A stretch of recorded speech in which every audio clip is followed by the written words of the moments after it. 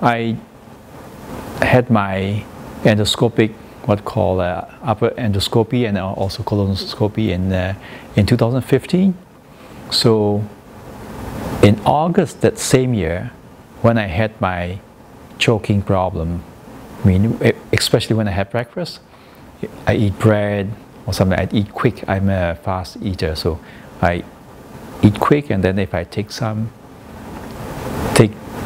what called concentrated fruit juices, I couldn't swallow, and I had to throw out because I couldn't breathe it.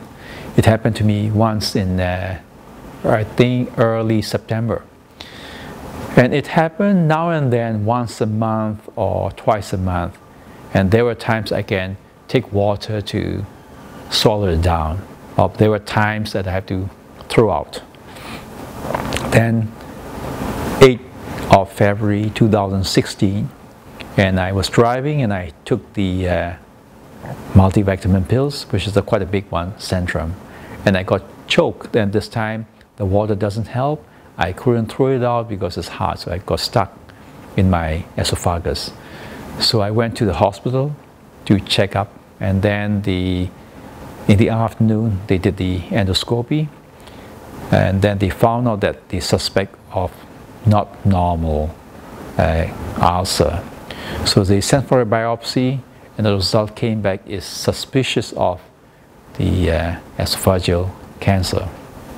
The lesion is quite deep, but the GI wanted to make sure what stage my staging, so he sent to another GI to do the EUS endoscopic with the ultrasound to make sure how the lesion is going into which layer, and also they confirmed that this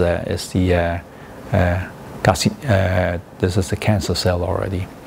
So I came back, and then the surgeon said, the GI told me to remove it, by surgically remove it.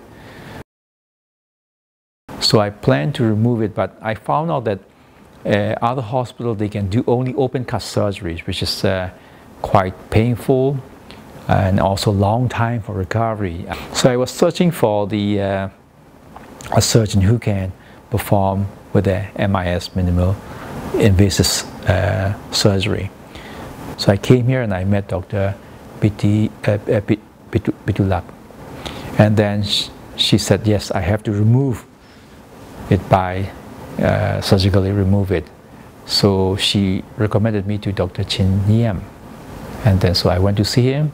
He said yes, it can be done. He said he has done several open cut surgery for the esophageal cancer, but not with the laparoscopic.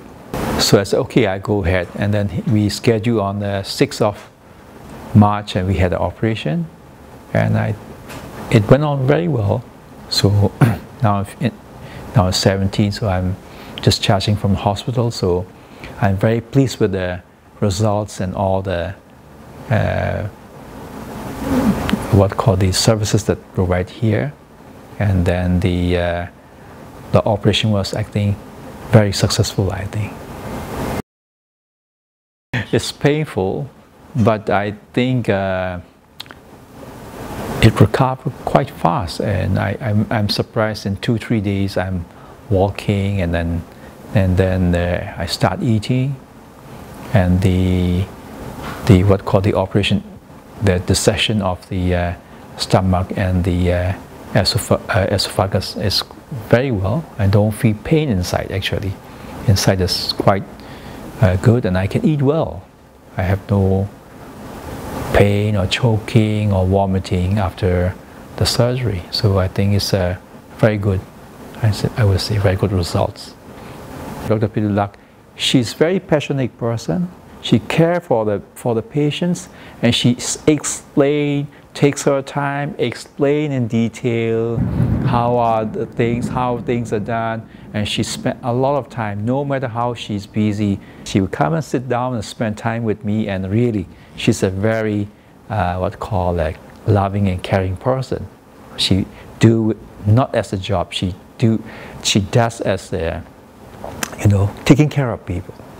And Dr. Chim Yang also very knowledgeable person. He has his experiences are remarkable. He knows many things, and then he also care of the patients, you know, really wholeheartedly. And he took all his time, 10 hours, staying with me and fixing me, make sure that I'm 100%, you know, recover.